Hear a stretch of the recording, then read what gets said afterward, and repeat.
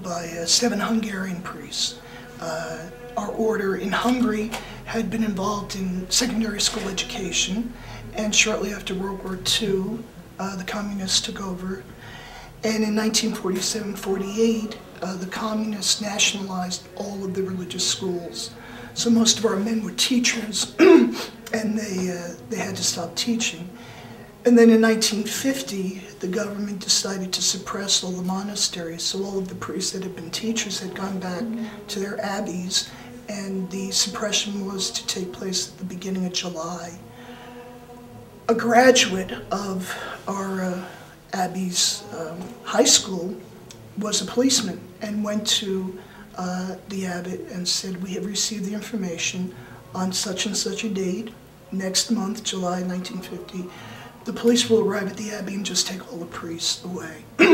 So 2 of the priests went to the abbot and said, "We would like to try to flee, to leave the country." And the abbot gave them his blessing.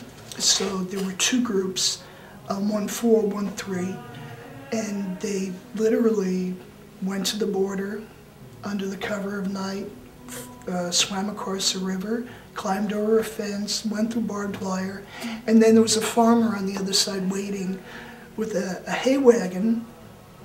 Where they landed, it was Russian-occupied Austria, so they still were unsafe. So the farmer took them into Vienna and left them off at the British zone, and that was how they escaped. In 1957, they came to California, and then in 1961 they started St. Michael's as a junior seminary, a prep school, and then in 1984 we became an abbey.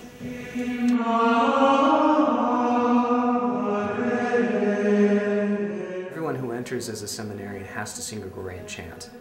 So they come in and they begin taking chant classes 5-6 times a week, and then as they progress through formation, just a few times a week or a couple times a week, and then once they're priests, just basically once on a Friday afternoon.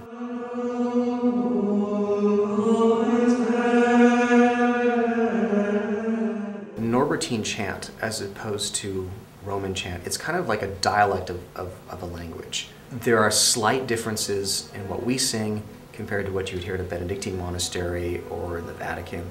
Sometimes the particular texts are different, as well as individual notes, which can just be different enough to throw you off if you try to sing along.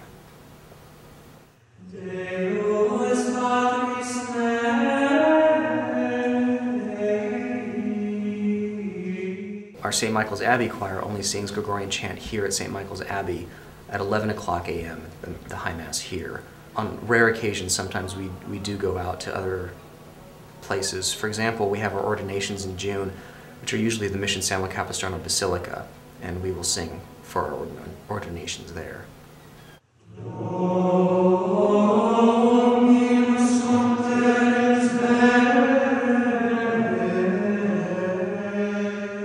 Abbot Parker, who is the Abbot Emeritus of this community, submitted, I think in the early 2000s, to record the tracts, which are numbers sung between the Old Testament readings at the Easter Vigil.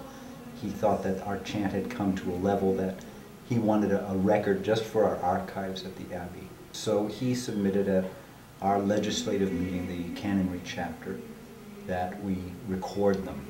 And I approached Abbot Eugene, who's the reigning abbot, and he authorized the purchase of some home recording equipment and microphones, which we got. And then in our Abbey Church, we recorded the 7 tracts from the Easter Vigil.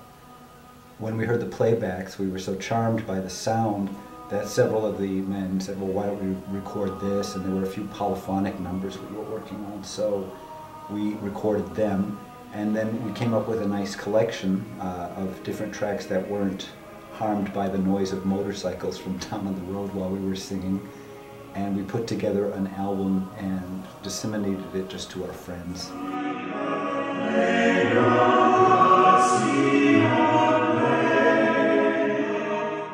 I was surprised that it went public or commercial, if you will, I was working in our office one day, and the administrative assistant came, and she said, "Oh, there's a message from a fellow working for Milan Records, Jade Music, and they would like to advertise on your website." Now, we at that point didn't have a website that had any kind of an Abbey store. It was very simple. And I called him because I felt bad that we couldn't help out, and had a nice conversation with this man, Stefan, and just sort of as a consolation prize, I sent him the 2 CDs that we'd made here at home. Then I forgot about it. There's a lot to do, and it's just daily work. And about 8 weeks later, I was really knocked over because he called back and said, "Our people in France have flipped out over your recordings, and we'd like to distribute it internationally." And my first reaction was, okay, where's the camera?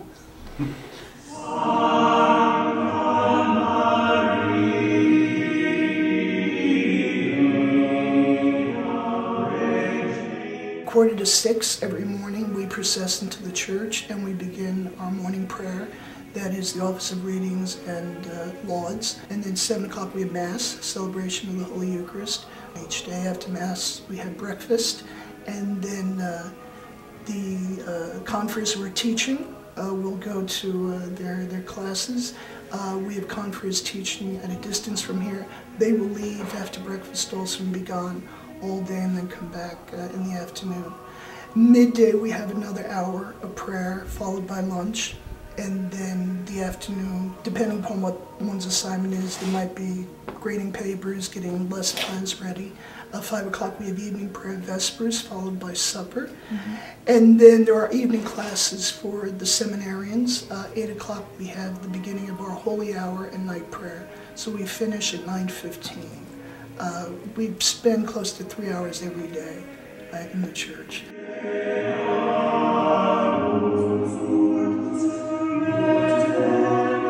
Our present land, we learned about 5 years ago, is unstable. The whole Abbey and school sit on a landslide, and we became aware of that in 1998.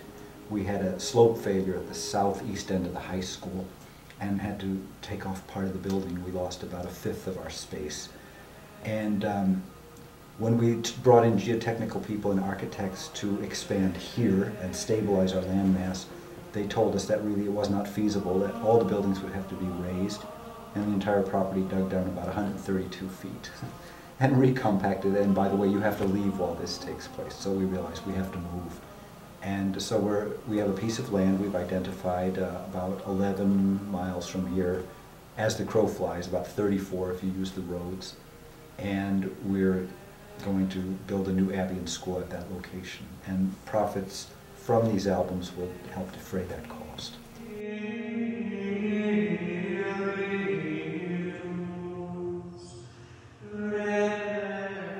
We've never had buildings that are a real true Abbey, where the life can unfold in kind of the way it's meant to be.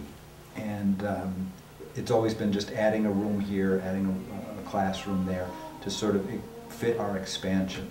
And to actually have a plant, a building, a home that is conceived as an Abbey, where we'll be able to live as canons, that would be something very beautiful to have. It would add a serenity to our life that I think would be very much helpful in living out the vocation.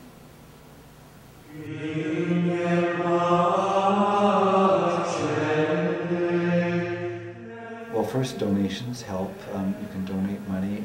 If you have an expertise in art, building, architecture, you can get involved. You can introduce your friends to the Abbey. We just need to widen the circle of friends and people who would be interested in helping to preserve monasticism on the West Coast.